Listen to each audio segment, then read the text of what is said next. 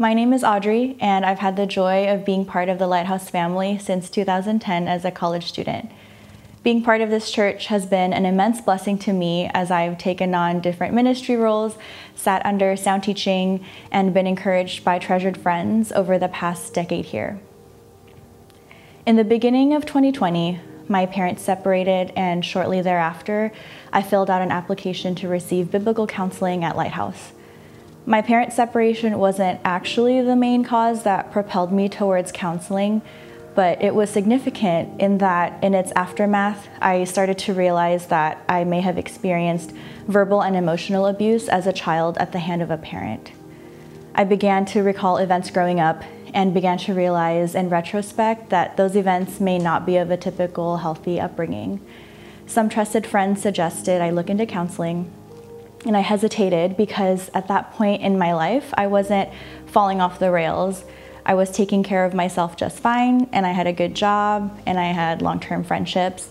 I didn't have any of those stereotypical red flags that I thought would warrant needing intense intervention.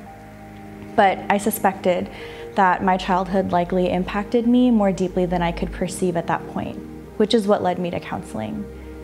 I remember thinking to myself, this will probably hurt a lot, but I know that if I pursue honesty and humility, God can do so much more than I can ask or think through this experience.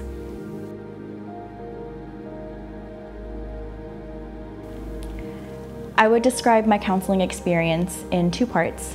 The first characterized by a lot of pain, but the second characterized by overwhelming hope. And all of it characterized by a lot of tears, but that might just be because I'm kind of a crier. One of the first things I remember doing was filling out an abuse inventory. At the time, I thought it was kind of excessive, but my apprehension was likely due to the fact that I didn't want to dig up painful memories that I'd successfully buried.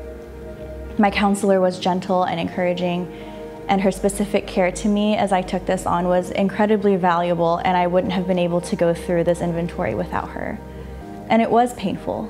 There were a lot of tears as I recounted memories of my parent ignoring me for days because I made them mad, or being locked out of my house after being told that they didn't want me anymore, or being told I was worthless because I didn't do what they wanted me to. I was made to feel like all of my suffering was my fault. And that belief is what my counselor and I really had to take apart. As we digested the abuse I experienced, I saw that every part of my life as an adult had been permeated by this belief that the outcomes of my life rested on me alone. I felt hopeless. Not only do I struggle with these sin issues, but I also now have knowledge of how I'd been controlled by my past hurts. I found myself asking, will there be a time where I won't feel so suffocated by this? Will there be a day where I can truly act in freedom from these things and not perpetuate the brokenness that's plagued my family for generations? I love this parent deeply, but how do I step out with trust in God when the potential for us to hurt each other is so high? Our sessions for the next several months looked surprisingly uncomplicated. Under my counselor's guidance, I studied, meditated on, and prayed in response to passages that spoke to core issues that we had previously uncovered. I studied what Scripture says about what, or rather who, my worth is found in. Ephesians 1:3-14 directly challenges the lie that my ability to be loved is directly correlated with what I can offer, because it speaks of the reality of my being chosen before the foundation of the world, my being predestined for adoption, my being redeemed through His blood, according to His will and to the praise of His glory. I studied what Scripture says about what I can recognize as my responsibility and what I can surrender to the Lord. Romans 12:9-21 directly challenges the lie that all things are my fault or responsibility, because it calls me to be responsible for my own actions and to fight my own sins, but independently of how others are acting around me or towards me. This passage reminds me that I am not to be the arbiter of justice, but to do good and trust in the Lord to resolve all things on this side of eternity or the next. I studied what Scripture says about how I can look at both my sin and the sins that have been committed against me. Ephesians 2:1-10 directly challenges the lie that I will always have to give in to my sinful temptations to judge or lash out in the name of self-preservation, because it reminds me that I have been made alive when I was dead in my trespasses.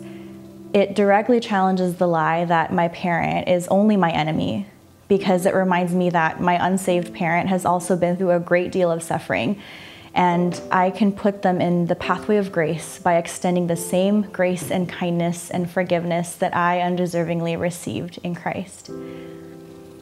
For the first time in my adult life, I began to experience what I now recognize as true freedom in Christ. Not freedom in the sense that I can do whatever I want without consequence, but that I am free to live in the steadfast love of my Savior, free to fight my sin, free to live in His forgiveness when I fail, and free to love others without expecting anything in return. And for the first time in a long time, I began to not just understand, but also experience that peace which surpasses all understanding that Paul writes about in Philippians 4.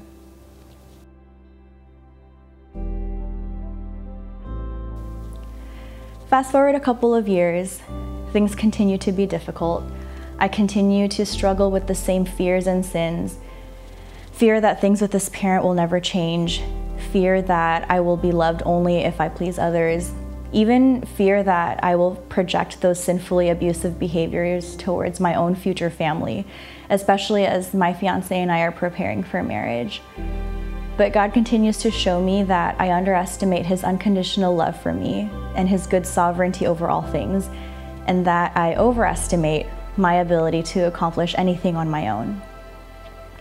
And when He graciously reminds me of this through His Word and through doing life with my brothers and sisters in Christ, it is just as freeing a truth now as it was 2 years ago in counseling. I'm so thankful for the perseverance and faithfulness of my counselor and the leadership that guided her as she walked with me. I look back at my time in counseling and see it as one of the most pivotal experiences of my life because it led me to a deeper faith and more fervent love for the Lord. If you are considering either receiving counseling or becoming a counselor, I pray that my testimony encourages you towards either end. And if you don't fall into either category, I hope that my testimony simply causes you to praise and glorify God because He is truly worthy of it all.